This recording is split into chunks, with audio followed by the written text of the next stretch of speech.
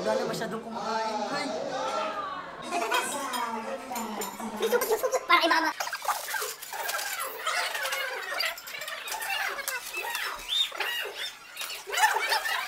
What's up guys? This is your Kapinyerong Lance with a C. And this is the Buraot TV with the B. And this is your boy King Koy with the K. And we are the CBK EXPAT Content So Creator. guys, ito yung mga 5 bagay Na ginagawa ng mga taong Buraot. Pag iniimbitahan sa party. Let's go! Yo! Number 1, alam niyo naman tayo mga Pilipino, may tinatawag tayong Filipino time. So karaniwan kapag may party, ito ang nangyayari. Pero ano na, darating pa ba si King? Anong oras na oh? Di ba ang usapan alas 7? Ewan ko din, ang oras na nga eh. Gusto naman batang yun. Parang hindi Sala lagi, Pilipino talaga, Filipino time eh. Nandito yata. Bray? Lance? Bray? Sino yung party? Meanwhile, Kasi talaga dito sa party, friend. Ano ba yun, si King? Darating ko ba yun? Hindi ko alam, ayaman na yun. Oh! Bray! Dito na pala kayo, ano? Tara na, pasok na tayo. Tamang-tama dating mo. Kasi pauwi na kami. Tapos Eat na? mo. Wala na. Tapos na. Nanalo nga, anak. May palaro doon, nanalo ako Delta. Baka pwede pa. Baka pwede Wala pa. na. Sige, punta ka. Sige, Mag-isa punta ka. ka. Oh. Sige. Wala na. Sige na. Bye. Tapos na po yung party, ma'am. Ay, hindi pa pala. Wala pa. Wala pa pala. Yung tipong kaibigan mo na sobrang yabang, na puging-pugi sa sarili. Yung tipo bang akala mo sobrang yaman, pagdating naman sa event nga, tara guys, panoorin natin to. Woo! Ang ganda ng suot ko. Pinaghirapan ko to eh. Ano to mga suot to, mga formalo, mga kung ano. Sana man alo best in formal. Sure win to.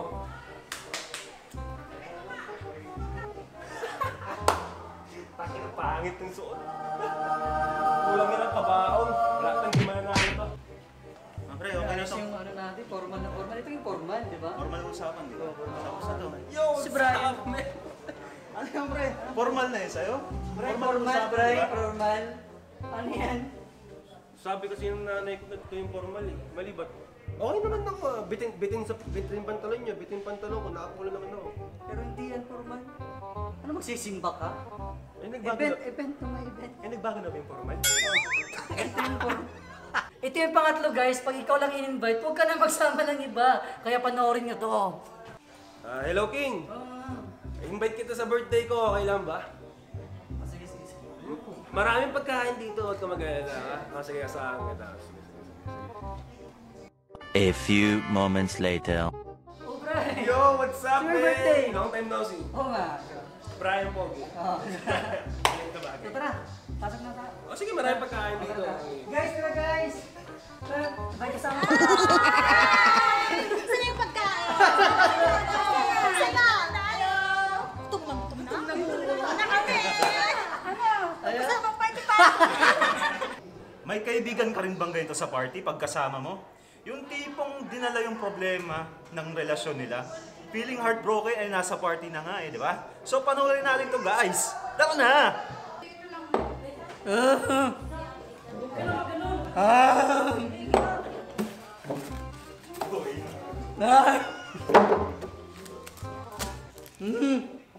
Oh, ba't nag-iisa ka dyan? Hindi, wala akong kasama eh. Kaya nga nandito tayo sa party para magsaya. Ikaw, lungkot-lungkot mo dyan. Alam mo, may gagawin tayo para maging masaya. May gagawin tayo para maging masaya. Tara, dito tayo. Saan tayo? So ito. Makinig ka sa akin itong gagawin mo para mawala yung lungkot mo. Okay? Sundan mo ako. Girls, pasok! Oh, yes! Woo! Yeah, baby! At ang panglima, alam na alam nyo rin to mga kababayan natin. Pag may party, take out! Woo! Wala na masyadong kumakain. Ay! Tara!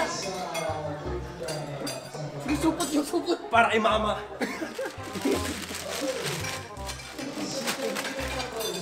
Uy, ayan ha?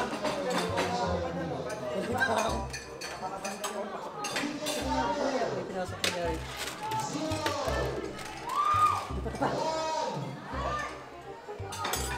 Okay na yun, okay na yun. So yun na nga guys ang mga 5 bagay na karaniwang ginagawa ng mga Pinoy kapag na-invite sa isang party. At siguradong makaka-relate kayo dito. At lagi yung tatandaan, ingat.